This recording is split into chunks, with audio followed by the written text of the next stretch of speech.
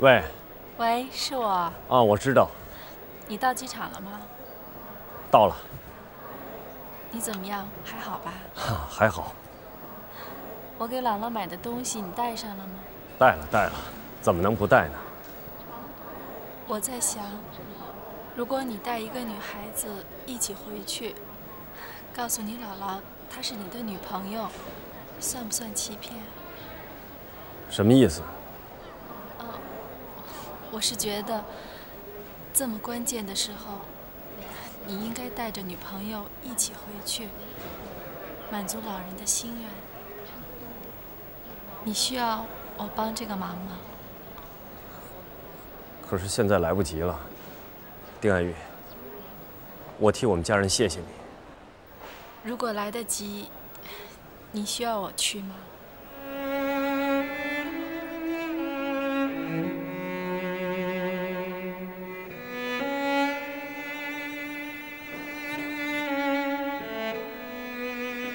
你在哪儿？我在这儿。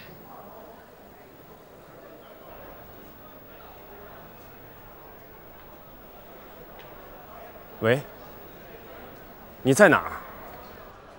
在你右边。右。丁爱玉，我相信你姥姥是你生命中最重要的一个人。她现在想要什么，你都应该竭尽所能，不要给以后留下什么遗憾。你可真帮了我大忙。就是可惜了，太急，找不到别人。谢谢了。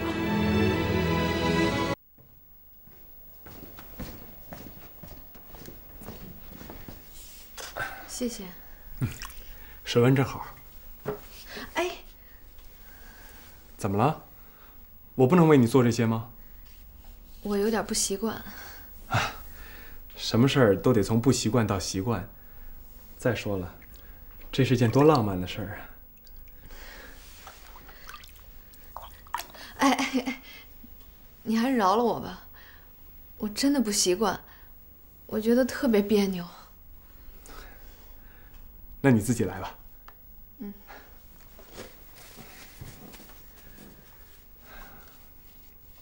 那他呢？他以前给你洗过脚吗？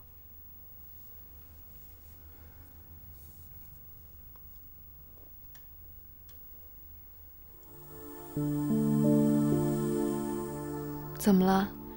生气了？没有，我不应该问你以前的事儿。对不起，我知道我该给你打电话，我真的怕你担心。你在天上飞，我不愿意你心里装着事儿，心烦意乱的。我都告诉你了，我真的没生气。时间不早了，你再泡一下，一会儿啊，我扶你进去。啊，我今天就在这儿陪你。啊？我睡沙发。还是别了。没关系，我在哪儿都能睡。你今天刚下飞机，还是回去好好休息吧。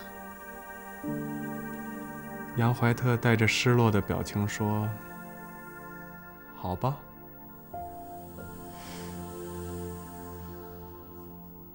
小青，你听话啊，赶快睡觉，别再看书了。你只有保证了充足的睡眠，你才会有好的精神。有了好的精神，你才会提高学习效率。记住了？收到，收到。林叔叔，你可不能老呀。为什么呀？你现在都这么啰里啰嗦的了，等到老了可怎么办呢？小姨，哎，补到那么晚啊？今天有一个公式老弄不明白，给他讲了3遍。累吗？早点睡吧。小莲，吃点东西再走吧，这么晚了。哎呦，不了，阿姨，我这晚上吃撑了，谢谢。你早点歇着吧。哎，超运费2000块钱，我到财务那帮你要到了。这么痛快啊！谢谢啊。时候不早了，早点回去休息吧，明天早上还上班呢。公司还有一点事儿，我想跟你谈谈。是吗？其实公司没什么事要说，就是我想单独跟你谈谈。单独？我没有单独谈谈的必要吗？我记得有本书上说，人活着是为了寻找快乐的。你这人挺逗的，喜欢找罪受。我发现你幽默起来还挺有一套的。有什么事快说，我累了。就是那天我说，什么地球上只有2个人那些话，我说的太过分了，请你原谅。林丹青，才2000块钱，你不用那么委屈自己吧？更何况，那钱是你应得的。就是没有钱的事儿，我也会来跟你道歉的。确实是我错了，不管在什么情况下，我也不应该说那样的话嘛，太伤人了。你说的没错啊。如果地球上真的只剩下我们2个人的话，你放心，我也不会嫁给你。妈，我知道，我就是这个意思。这个地球上如果就剩下我们2个人的话，不是我看不上你，是你看不上我。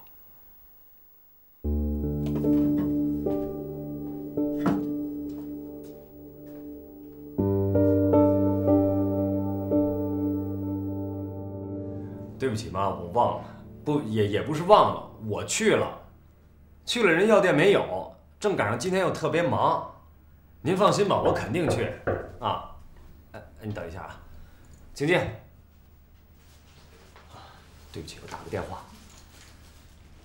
哎妈，您放心，我今天就去同仁堂，我肯定去。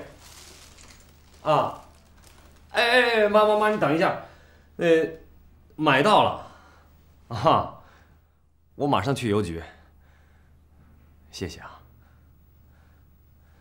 我没说谢您，啊，真的谢谢你。我谢您干嘛呢？我谢别人呢，啊？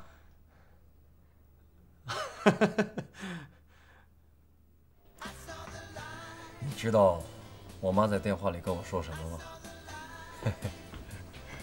她说你是坐火箭买的，怎么这么快就买到了？你妈妈真可爱。我妈跟我爸都是那种性格特别开朗的人，我真是看着他们笑着过了一辈子，我特别羡慕。真好。哎，我就不知道我能不能像他们那样。你为什么不能啊？这个关键得人对。你知道就这一个对字有多难吗？大千世界，茫茫人海，你得去找。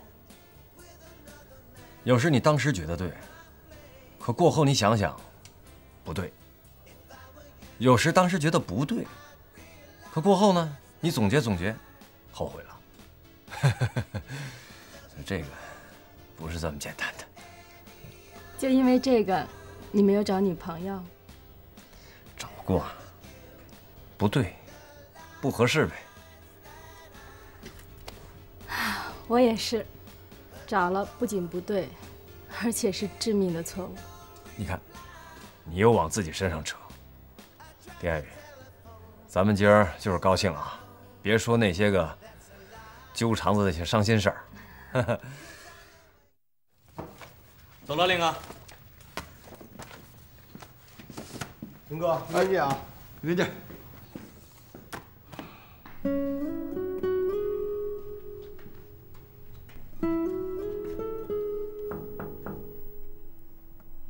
我没什么事儿，我就是想告诉你，我今天晚上10点钟准时离开你家，所以你不用弄得那么晚。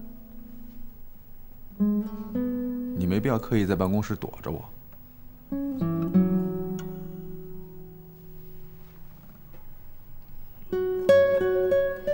你就是林丹青吧？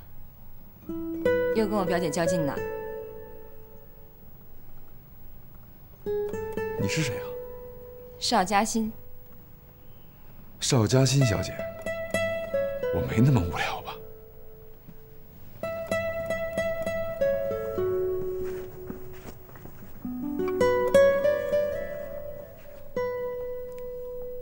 哎，他刚才说晚上10点钟离开你们家，什么意思啊？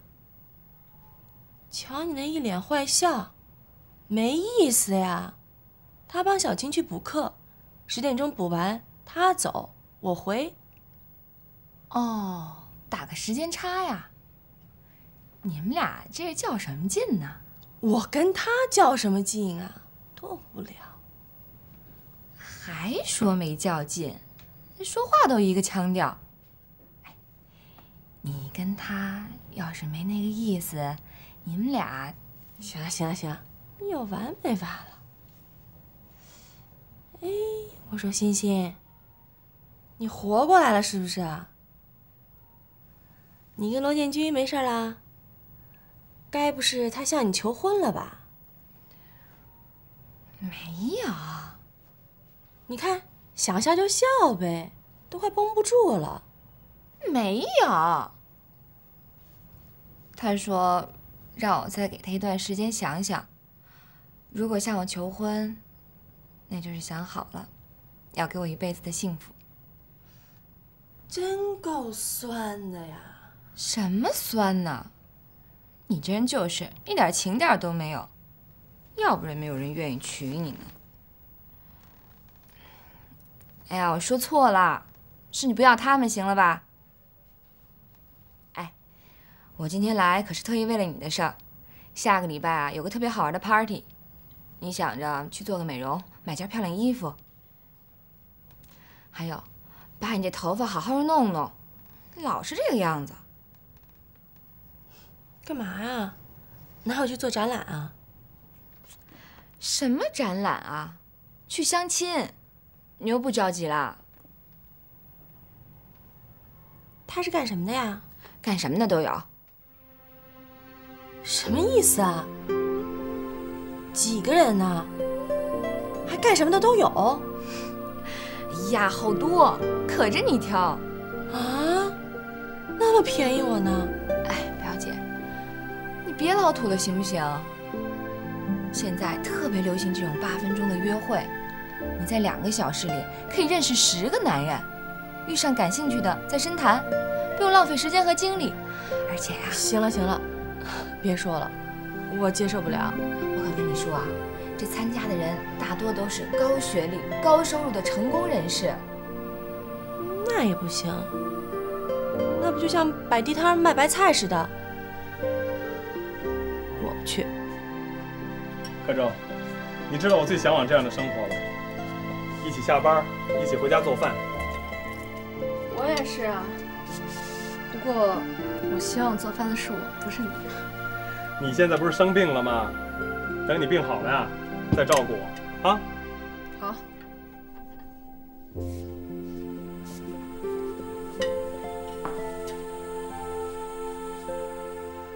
柯正，你晚上是不是又失眠了？没有啊，怎么了？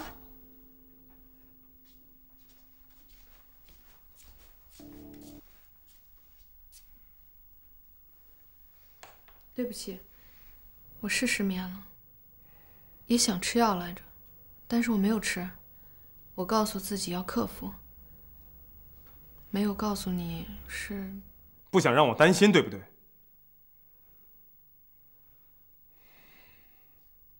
柯周，你别老跟我这么客气好不好？你这样做让我觉得我们很疏远。你为什么永远把自己最真实的想法包起来呢？明明失眠了，你说没有；明明不喜欢这盆花，你却非要再买一盆回来。这个格局你不喜欢，你还说挺好的，为什么？你这到底是为了什么？对，这几天我确实有点不开心，但绝不是因为罗建军来照顾你，我还没那么小气。我在意的是你遇到了事情，你会把电话先打给他，而不是我。这让我想到，人在遇到紧急情况下的第一本能。你找了他，不是找我，你跟他不客气，跟我客气。这说明在你心里，还是他离你近，我离你远。你说完了吗？别生气了。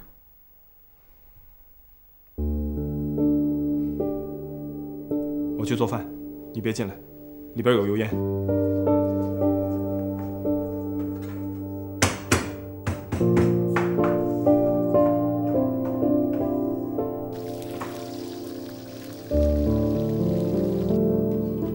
小青啊，别让你妈着急，再吃点啊。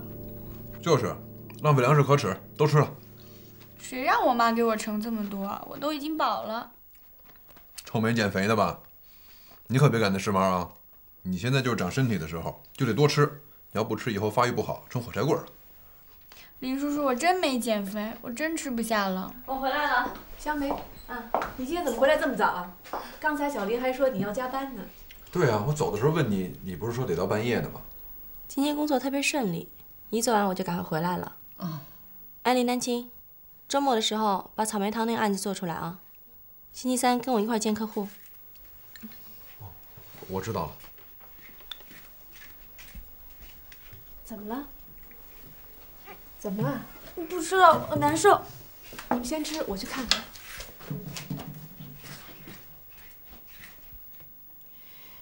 小晴这孩子怎么办呢？哎，明天是星期六，我可以带他出去散散心。我想放松一下，对他会有好处的。对对对，小林这主意好啊。小晴啊，是该出去玩玩了，不能老这么卷着学，都学呆了。对，反正也就半天的时间嘛，不会耽误学习的。那好吧，我陪你们去。我带小晴出去，你还不放心啊？我没这意思啊。那你还跟着干嘛？我带小晴出去是为了让她放松，她怕你，你不知道啊？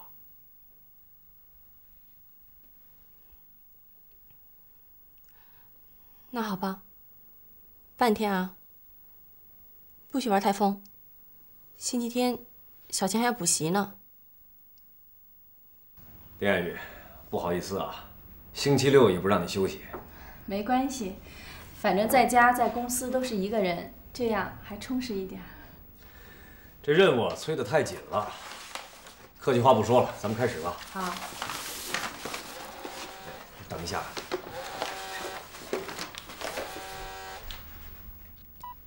喂。喂，丽敏。妈，你别哭，怎么了？你看你能不能放下工作，尽快的回来一趟？不，怎么了？我担心你姥姥她等不了多久了。不，你什么意思啊？什么我姥姥等不了多久了？你不是说她就是感冒吗？她得的是感冒，可你姥姥80多岁了，她能扛得住吗？我明白了，您别着急啊，我马上赶回去。喂，售票处吗？今天还有去济南的航班吗？几点的？好，订一张，经济舱。翁立明，主人翁的翁，立刻的立，明天的明。小晴，加油，快点，往上走，快走！你等等我啊！别走了，别走，我走不动了，累了。林叔叔，我累了。也是，那么多天都不好好吃饭了，那你能有劲儿吗？饿了吧？先喝口水吧。是吧？好吃。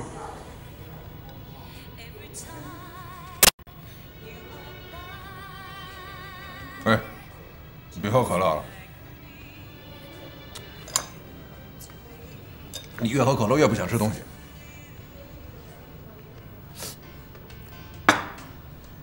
你咬咬牙把这些菜都吃了。林叔叔，你别为难我了，我什么都不想吃。小晴啊，我可怀疑你真生病了。我没病。不管有病没病，你都得跟我去医院查查，要不然我不放心。我不去，我要病了就麻烦了。你要是不查，有了病才麻烦呢。我不想再给我小姨添麻烦了。我自己都觉得我已经够麻烦的了。那咱们不告诉你小姨，怎么样？妈，我马上就去机场啊。姥姥她说什么？他说想见见你女朋友。我上哪儿找女朋友去？我总不能上大街上去抓一个吧？你姥姥她最疼你。进来。可能没机会了。妈，您别着急，到时候我跟姥姥解释，啊，哎，爱雨，你怎么来了？我也不知道家里需要什么，匆忙挑的，你带上吧。哎呦，太感谢你了。既然你和你姥姥说了有女朋友，那就说这些东西是你女朋友买的。她去外地赶不回来，我想这样，老人会安心一点。我是忙昏了头了，一点主意都没有了。既然回去了，就什么都别想，好好的陪陪你姥姥，工作什么的都放下，有我。谢谢你。王丽丽，你别太难过。有些事情是无法回避的，有一天，人人都会面对的。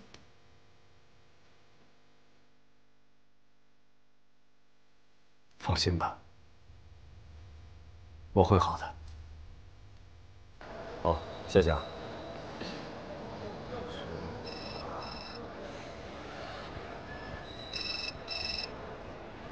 喂。喂，是我。啊，我知道。你到机场了吗？到了。你怎么样？还好吧？还好。我给姥姥买的东西你带上了吗？带了，怎么能不带呢？我在想，如果你带一个女孩子一起回去，告诉你姥姥她是你的女朋友，算不算欺骗？什么意思？我是觉得，这么关键的时候，你应该带着女朋友一起回去，满足老人的心愿。你需要我帮这个忙吗？可是现在来不及了，丁爱玉，我替我们家人谢谢你。如果来得及，你需要我去吗？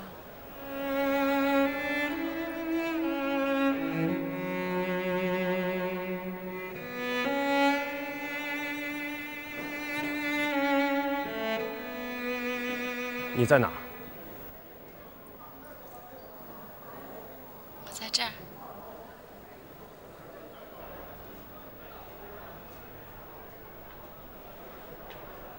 喂，你在哪儿？在你右边。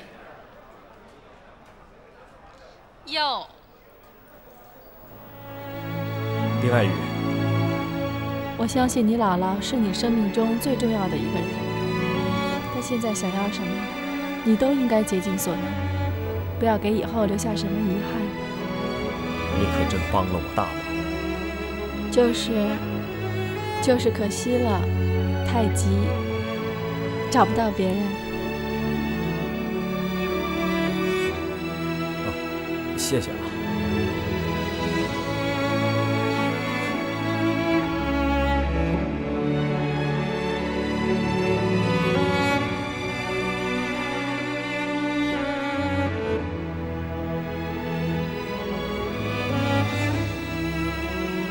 丽棉，你们来了。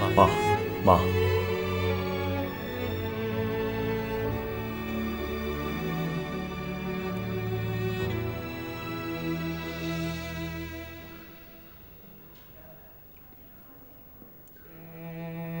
姥姥，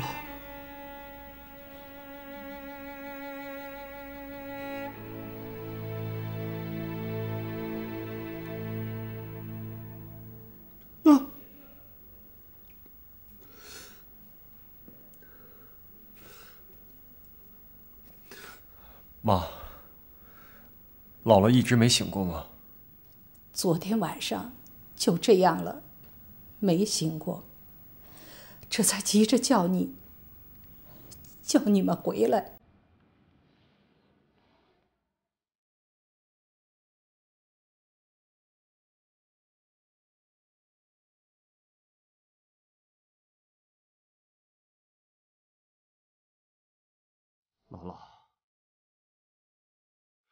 姥姥，我回来了，您醒醒啊！您醒醒啊！姥姥，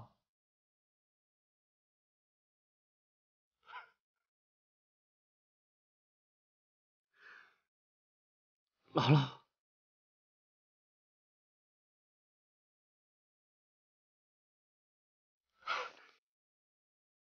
姥姥，我回来了。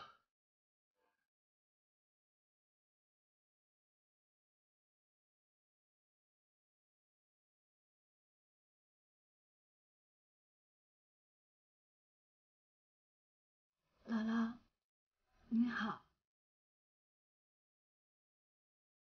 姥姥，她是我女朋友，叫丁爱雨。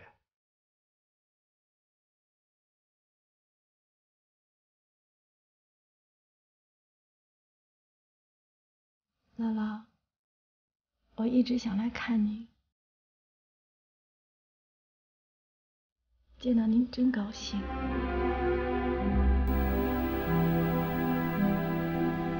李明儿都跟我说了，你这么做都是为了帮他的忙，让他给老人一个交代。阿姨，我跟翁立明是朋友，而且他也曾经帮助过我。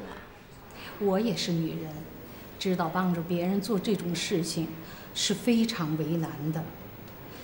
尤其你刚才那么动情，连我都怀疑了，你是不是就是立明的女朋友啊？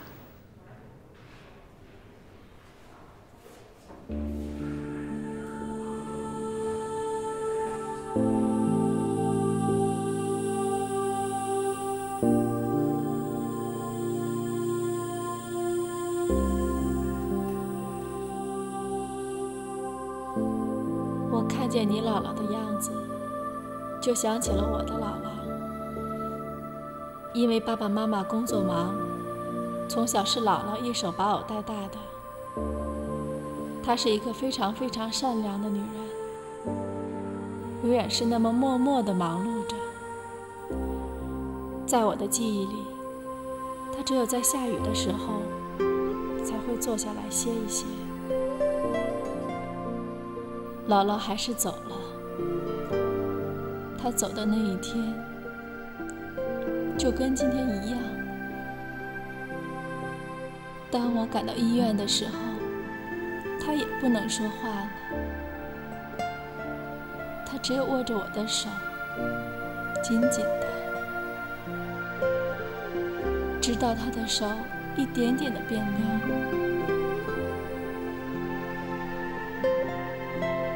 所以从那以后，我就一直喜欢下雨。每到下雨的时候，我的心里就特别安静。尽管长大以后，那种单纯的日子越来越少了，尤其是在感情上。经过了一些挫折，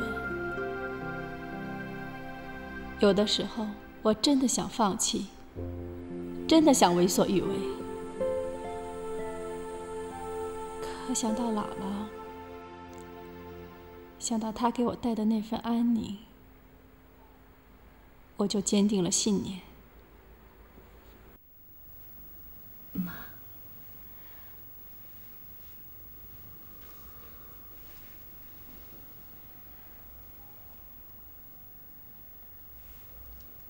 姥姥，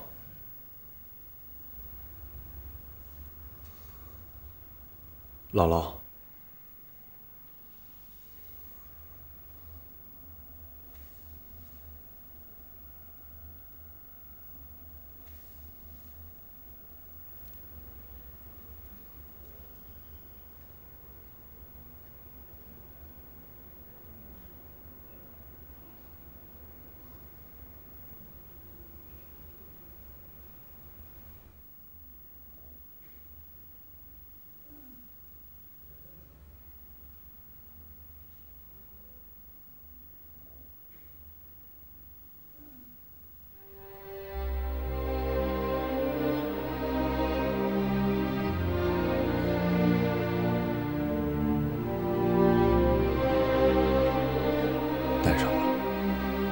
姥姥等着呢。小雨，这是姥姥的心愿，带上吧。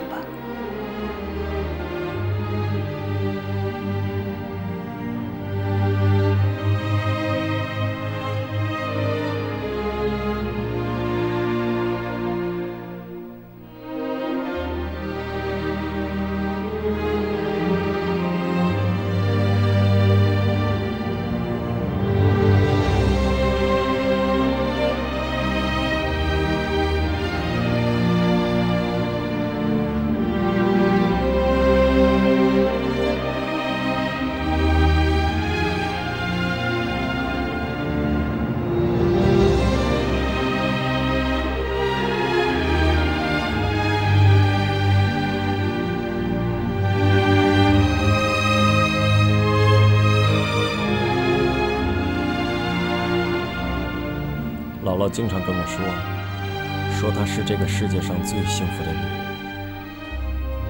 因为她遇见了姥爷。在我妈妈1岁的时候，姥爷为了出国学画，从此再也没有回来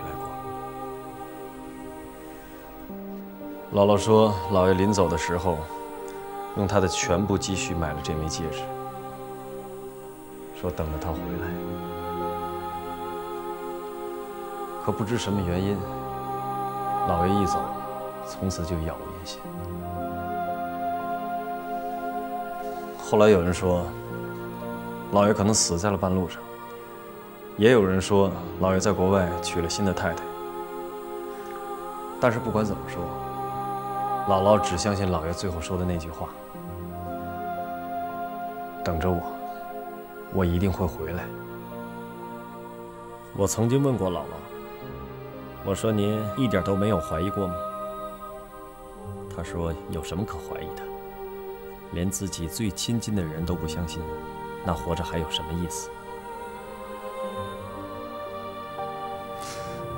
姥姥有时也挺不放心我的，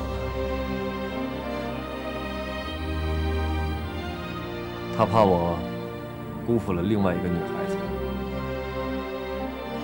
她说，等待是一种幸福，也是一种痛苦，因为她承受过同样的事情，不想再发生在另外一个女人身上。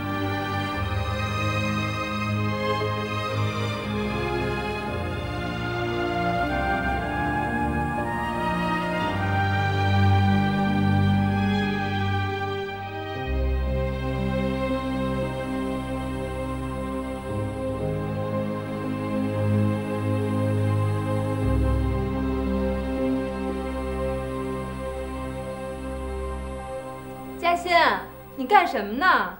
你老公不是被人拐跑了吧？你胡说什么呢？他回来了，哎，重色轻友这是。你回来了，我刚说要给你打电话，你就回来了，咱俩可真是心有灵犀。来，我来给你介绍我的几个死党。哎，你朋友来了，专门来看你，来。这个就是我们家老同志，这是小葛儿，你好，随便坐吧。啊，你好。这是小蔡，就是刚结婚的那个。哎，这是猪猪，她可是我们4个人中的大姐大。啊。你好，老帅哥。猪猪，你不能这么看着他，不让看了。嗨，好了好了，那你们玩啊，我去书房写点东西。哎，不行，他们是专门来看你的，你走了我怎么办？就是啊，我们今天是专程来瞻仰你的。我真有事儿，真有事儿啊。不行，明天要开总结会，我得把这个月的报告写出来呢。啊，我不管。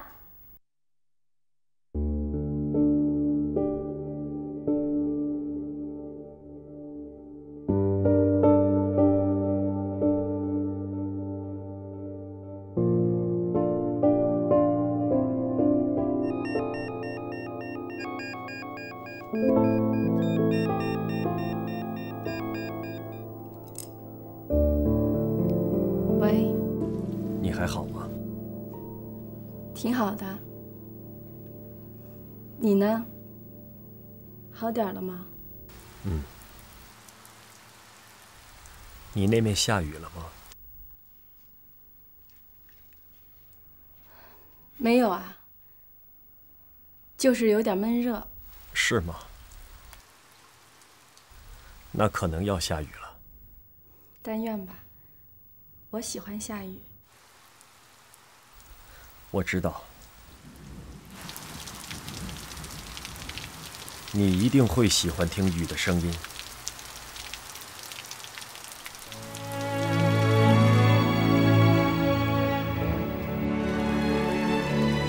听到了吗？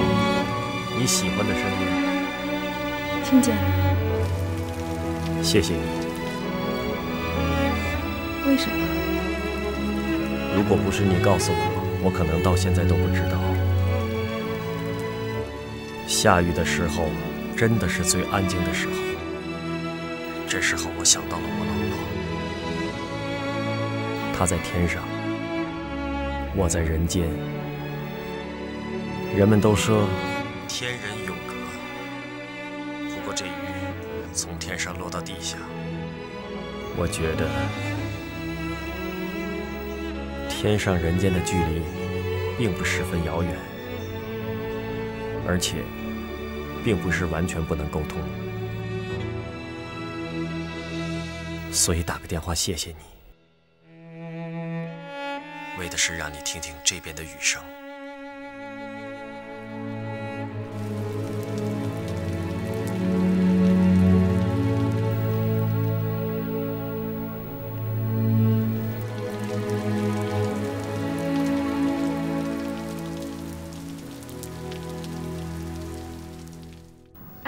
你们听说了吗？国外县那个美木子把她四处勾搭男人的日记都登到网上了，说特煽情。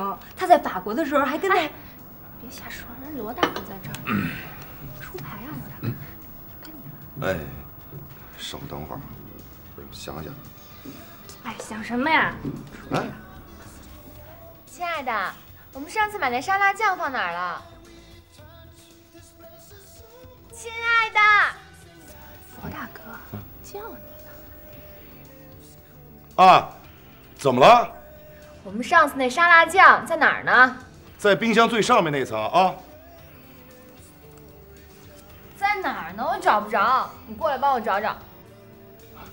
稍等一会儿啊。哎，让开！这不是吗？我是故意的。为什么呀？我想让你帮我洗点黄瓜。嘿，听话。行。哪儿？什么人呢你说谁呢你？哎呦，男人怎么能干这种事儿？罗大哥，你走开，我来。哎，没事没事，他最愿意帮我做家务了。有时候啊，我懒了，他还给我做饭吃呢。我说呢。怨不得那么多男人追求我们欣欣大小姐，他连正眼都不看人家一眼。原来是这边风景独好啊！哎，听见了吧？你得好好珍惜我啊！哎，对了，他做炸酱面可是一绝，咱们等一会儿吃炸酱面好不好？好啊！我可实在看不下去，人罗大哥整天多忙多累呀。罗大哥，哎，来，我来吧。不，我还是我来。我来。哎，佳琪，吃炸酱面得有大葱，咱们家没有啊。我也没买。这样吧，我帮你和面，你去买葱。行，我买去啊。哎，快点回来啊！哎，你们先忙着啊。哎，干嘛呀？猪，你今天这眼神色眯眯的，你太过分了啊！你傻呀你！我替你考验一下他。那也不行。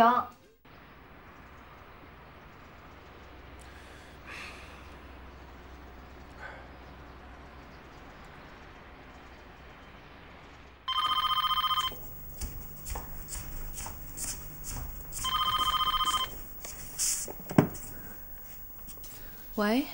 喂，是我。哦。你一个人在家？对，你呢？在家呢？没有，我在外面呢。哦。啊，前段时间有点忙，就没有给你打电话。哎，你的脚好了没有？啊，全好了，你不用担心。啊，上次我在你那儿，杨怀特没什么吧？没什么。当时我看他脸色，我还以为他误会什么了。他不是那样的人，他介意的是我出了事儿，没有第一个告诉他。也是啊，他的心情我能理解。要是我女朋友出事了没告诉我，而去找别人帮忙，我也会这么想的。对了，罗建军，你说当初如果我们没有离婚，是不是也能熬过来呢？是不是两个人在一起是有低谷的，坚持了也就过来了，放弃了也就结束了。就跟走路似的，走着走着有一岔路口，往左走是一样，往右走是另一样了。你呢？跟邵嘉欣怎么样？打算什么时候结婚？我还没想好呢，再说吧。哎，你说我老了吗？老了？你今年才多大呀？怎么能说老呢？没事儿，我就是随便问问。哎，这样吧啊，你要没事的话，我也就是问问你的脚，啊。那就再见。再见。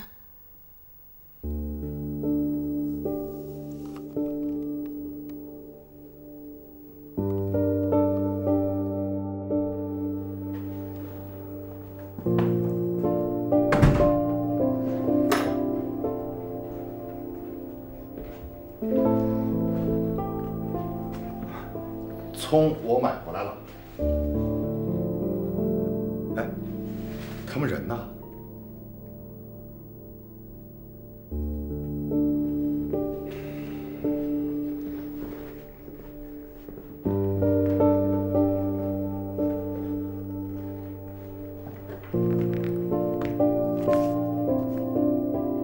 你根本就不想跟我在一起。不是，我去买葱，可咱们这边超市没有，所以你就找了块地自己种了，一直等到现在。打你手机一直占线，也不知道你跟谁有说不完的话。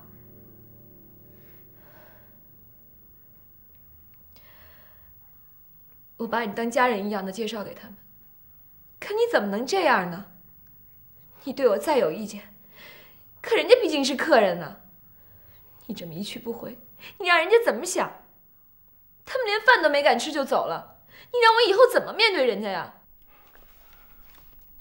我知道是我不对，可你事先也该跟我打声招呼吧？啊，你想怎么样就怎么样，我一点准备都没有。有什么好准备的？他们都是我最好的朋友，我又不是让你去见我父母，还得梳洗打扮一下。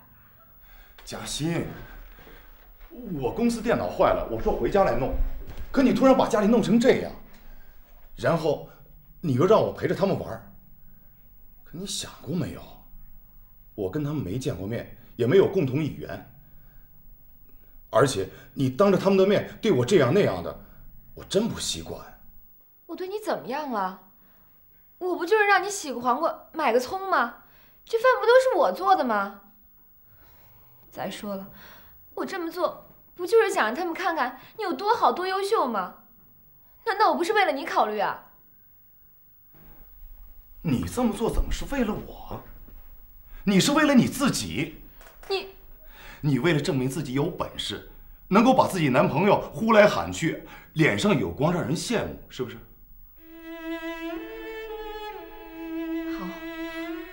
是光顾着自己了，没考虑你的感受。那你呢？你想过我的感受吗？我和你谈恋爱，中间夹着你前妻，我想和你结婚，你说让我等。我为了活跃一下气氛，把朋友叫到家里来，你又觉得我这儿做的不好，那儿做的不对。那你说，你想让我怎么做？